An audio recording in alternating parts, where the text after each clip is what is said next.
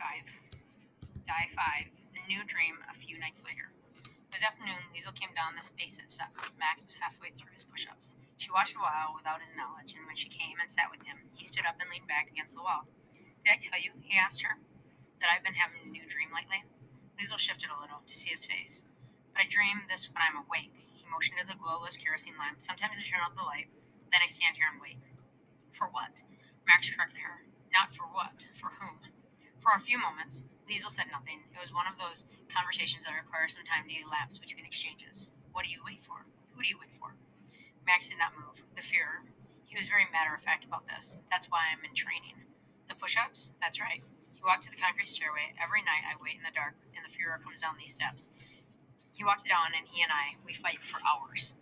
Liesel was standing now. Who wins? At first, he was going to answer that no one did. But then he noticed the paint cans, the drop sheets, and the growing pile of newspapers in the periphery of his vision. He watched the words, the long cloud, and the figures on the wall. "I do," he said. It was as though he had opened her palm, given her the words, and closed it up again. Under the ground, in Molken, Germany, two people stood and spoke in a basement. It sounds like the beginning of a joke.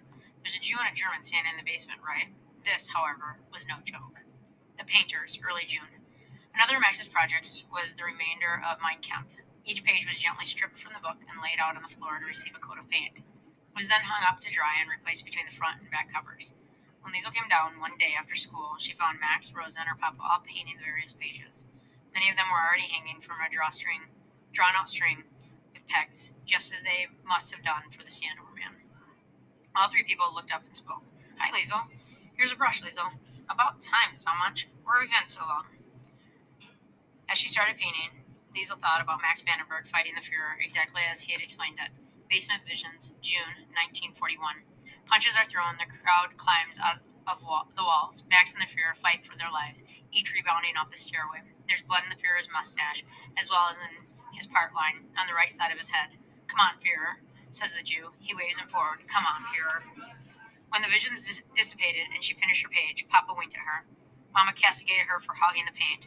Max examined each and every page, perhaps watching what he planned to produce on them. Many months later, he would also paint over the cover of that book and give it a new title. After one of the stories, he would write and illustrate inside it. That afternoon, in the secret ground below 33 Himmel Street, the Hubermans, Liesel Memminger, and Max Vandenberg prepared the pages of the Word Shaker. It felt good to be a painter.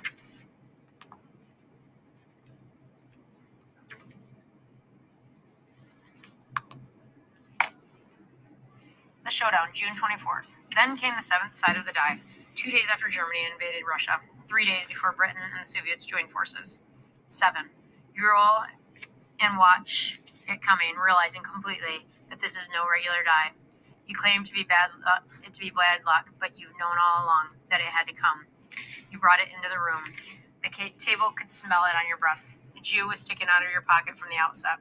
He smeared to your lapel, and the moment you roll, you know it's a 7. The one thing that somehow finds a way to hurt you. It lands, it stares you in each eye, miraculous and loathsome, and you turn away with it feeding on your chest. Just bad luck, that's what you say. Of no consequence, that's what you make yourself believe, because deep down, you know that this small piece of changing fortune is a signal of things to come. You had a Jew, you pay. Somehow or other, you must. In hindsight, Liesel told herself that it was not such a big deal. Perhaps it was because so much more had happened by the time she wrote her story in the basement.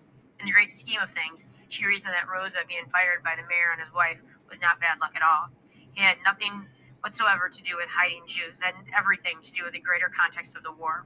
At the time, though, there was most definitely a feeling of punishment. The beginning was actually a week or so earlier than June 24th. Liesel scavenged a newspaper for Max Vandenberg, as she always did. She reached in the garbage just off Munich Street and tucked it under her arm. Once she delivered it to Max, and he'd commenced his first reading, he glanced across at her and pointed to a picture on the front page. "Isn't this who's washing and ironing you deliver?" Liesel came over from the wall. She'd been writing the word argument 6 times next to Max's picture of the ropey cloud and the dripping sun. Max handed her the paper, and she confirmed it. "That's him." When she went on to read the article, Heinz Hermann, the mayor, was quoted as saying that although the war was progressing splendidly, the people of Molken, like all responsible Germans, should take adequate measures and prepare for the possibility of harder times. "You never know," he stated, "what our enemies are thinking or how they will try to debilitate us." A week later, the mayor's words came to nasty fruition. Liesel, as she always did, showed up at Grandstrasse and read from the Whistler on the floor of the mayor's library. The mayor's wife showed no signs of abnormality, or, let's be frank, no additional signs, until it was time to leave. This time, when she offered Liesel the Whistler, she insisted on the girl taking it. Please, she almost begged. The book was held out in a tight, measured fist. Take it, please, take it. Liesel, touched by the strangeness of this woman, couldn't bear to disappoint her. The gray-covered book in its yellowing pages found its way into her hand, and she began to walk the corridor. As she was about to ask for the washing, the mayor's wife gave her a final look of bathrobe sorrow. She reached into the chest of drawers and withdrew an envelope. Her voice, lumpy from lack of use, coughed out the words, "I'm sorry. It's for your mama." Liesel stopped breathing. She was suddenly aware of how empty her feet felt inside her shoes. Something ridiculed her throat. She trembled. When finally she reached out and took possession of the letter, she noticed the sound of the clock in the library.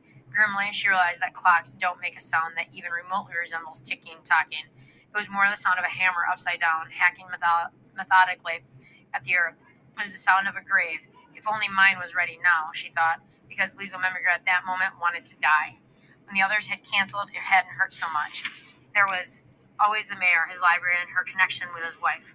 Also, this was the last one, the last hope gone. This time, it felt like the greatest betrayal. How could she face her mama? For Rosa, the few scraps of money had still helped in various alleyways. An extra handful of flour, a piece of fat. Elsa Herman was dying now herself to get rid of her. Liesel could see it somewhere in the way she hugged the robe a little tighter. The clumsiness of sorrow still kept her at close proximity, but clearly she wanted this to be over. "Tell your mama," she spoke again. Her voice was adjusting now, as one sentence turned into two, "that we're sorry." She started shepherding the girl toward the door. Liesel felt it now on her shoulders, the pain, the impact of final rejection. "That's it?" she asked internally. "You just boot me out?" Slowly, she picked up her empty bag and edged toward the door. Once outside, she turned and faced the mayor's wife for the second to last time that day. She looked her in the eyes with an almost savage brand of pride. "Danke schön," she said, and Elsa Herman smiled in a rather useless, beaten way. "If you ever want to come, just read," the woman lied, or at least the girl in her shocked, saddened state perceived it as a lie. "You're very welcome." At that moment, Liesel was amazed by the width of the doorway. There was so much space. Why did people need so much space to get through the door? Had Rudy been there, he'd have called her an idiot. It was to get all her stuff inside. "Goodbye," the girl said, and slowly, with great morosity, the door was closed. Liesel did not leave. For a long time she sat on the steps and watched Moken. It was neither warm nor cold, and the town was clear and still. Moken was in a jar. She opened the letter. In it, Mayor Heinz Herman diplomatically outlined exactly why he had to terminate the services of Rosa Huberman. For the most part, he explained that he would be a hypocrite if he maintained his own small luxuries while advising others to prepare for the harder times. When she eventually stood and walked home, her moment of reaction came once again when she saw the Schneidermeister sign on Munich Street. Her sadness left her, and she was overwhelmed with anger. "That bastard mayor," she whispered, "that pathetic woman. The fact that harder times were coming was surely the best reason for keeping Rosa employed, but no, they fired her." At any rate, she decided, they could do their own best washing and ironing like normal people, like poor people. In her hand, the Whistler tightened. "So you give me the book," the girl said, "for pity, to make yourself feel better?" The fact that she had also been offered the book prior to that day mattered little. She turned as she had once before and marched back to 8 Grandstrasse. The temptation to run was immense, but she refrained so that she'd have enough in reserve for the words. When she arrived, she was disappointed that the mayor himself was not there. No car was slotted nicely on the side of the road, which was perhaps a good thing. Had it been there, there was no telling what she might have done to it in this moment of rich versus poor. Two steps at a time, she reached the door and banged it hard enough to hurt. She enjoyed the small fragments of pain. Evidently, the mayor's wife was shocked when she saw her again. Her fluffy hair was slightly wet and her wrinkles widened when she noticed the obvious fury on Liesel's usually pallid face. She opened her mouth, but nothing came out, which was handy, really, for it was Liesel who possessed the talking. "You think," she said, "you can buy me off with this book?" Her voice, though shaken, hooked at the woman's throat. The glittering anger was thick and unnerving, but she toiled through it. She worked herself up even further, to the point where she needed to wipe the tears from her eyes. "You give me this so much of a book and think it'll make everything good when I go and tell my mama that we've just lost our last one, while you sit here in your mansion?"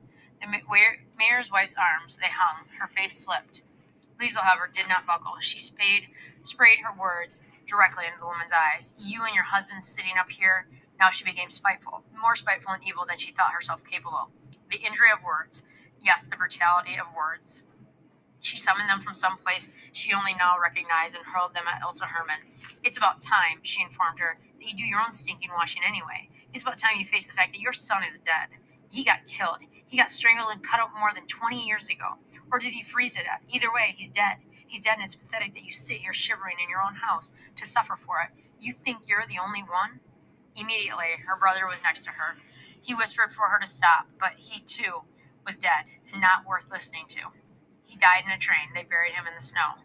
Liesl glanced at him, but she could not make herself stop. "Not yet. This book," she went on. She shoved the boy down the steps, making him fall. "I don't want it." The words were quieter now, but still just as hot. She threw the whistler at the woman's slippered feet, hearing the clack of it as it landed on the cement. "I don't want your miserable book." Now she managed it. She fell silent. Her throat was barren now, no words for miles. Her brother, holding his knee, disappeared. After a miscarriage pause, the mayor's wife edged forward and picked up the book. She was battered and beaten up, and not from smiling this time. Liesl could see it on her face. Blood leaked from her nose and licked at her lips. Her eyes had blackened. Cuts had opened up, and the series of wounds were rising to the surface of her skin, all from the words, from Liesl's words. Book in hand and straightening from a crouch to a standing hunch, Elsa Herman began the process again of saying sorry, but the sentence did not make it out. "Slap me," Liesl thought. "Come on, slap me." Elsa Herman didn't slap her. She merely retreated backward into her ugly, Arab, beautiful house. When Liesl once again was left alone, clutching at the steps, she was afraid to turn around because she knew that when she did, the glass casing of Molkin had now been shattered, and she'd be glad of it. As her last orders of business, she read the letter one more time, and when she was close to the gate, she screwed it up as tightly as she could and threw it at the door as if it were a rock. I had no idea what the book thief expected, but the ball of paper hit the mighty sheet of wood and twittered back down the steps. It landed at her feet. "Typical," she stated, kicking it into the grass. "Useless." On the way home this time, she imagined the fate of that paper the next time it rained, when the mended glass house of Molkin was turned upside down. She could already see the words dissolving letter by letter till there was nothing left, just paper, just earth. At home, as luck would have it, when Liesl walked through the door, Rosa was in the kitchen. "And?" she asked. "Where's the washing?" "No washing today," Liesl told her. Rosa came and sat down at the kitchen table. She knew. Suddenly she appeared much older. Liesl imagined what she'd look like if she untied her bun, to let it fall out onto her shoulders, a great towel of elastic hair. "What did you do there, you little sow-munch?" The sentence was dumb. She could not muster her usual venom. "It was my fault," Liesl answered. "Completely. I insulted the mayor's wife and told her to stop crying over her dead son. I called her pathetic. That was when they fired you? Here." She walked to the wooden spoons, grabbed a handful, and placed them in front of her. "Take your pick." Rosa touched one and picked it up, but she did not wield it. I don't believe you." Liesl was torn between distress and total mystification. The one time she desperately wanted a Voschen, she couldn't get one. "It's my fault." "It's not your fault," Mama said, and she even stood and stroked Liesl's waxy, unwashed hair. "I know you wouldn't say those things." "I said them." "All right, you said them." As Liesl left the room, she could hear the wooden spoons clicking back into position in the metal jar that held them. By the time she reached her bedroom, the whole lot of them, the jar included, were thrown to the floor. Later, she walked down to the basement, where Max was standing in the dark, most likely boxing the Fuhrer. "Max?" The light dimmed on, a red coin floating in the corner. "Can you teach me how to do the push-ups?" Max showed her and occasionally lifted her torso to help. But despite her bony appearance, Liesl was strong and could hold her body weight nicely. She didn't count how many she could do, but that night in the glow of the basement, the book thief completed enough push-ups to make her hurt for several days. Even when Max advised her that she'd already done too many, she continued. In bed, she read with Papa, who could tell something was wrong. It was the first time in a month that he'd come in and sat with her, and she was comforted, if only slightly. Somehow Hans Hermann always knew what to say, when to say, and when to leave her. Perhaps Liesl was the one thing he was a true expert at. "Is it the washing?" he asked. Liesl shook her head. Papa hadn't shaved for a few days, and he rubbed the scratchy whiskers every 2 or 3 minutes. His silver eyes were flat and calm, slightly warm, as they always were when it came to Liesl. When the reading petered out, Papa fell asleep. It was then that Liesl spoke what she had wanted to say all along. "Papa," she whispered, "I think I'm going to hell." Her legs were warm, her knees were cold. She remembered the nights when she'd wet the bed and Papa had washed the sheets and taught her the letters of the alphabet. Now his breathing blew across the blanket, and she kissed his scratchy cheek. "You need a shave," she said. "You're not going to hell," Papa replied. For a few moments she watched his face. Then she lay back down, leaned on him, and together they slept, very much in Munich, but somewhere on the seventh side of Germany's die.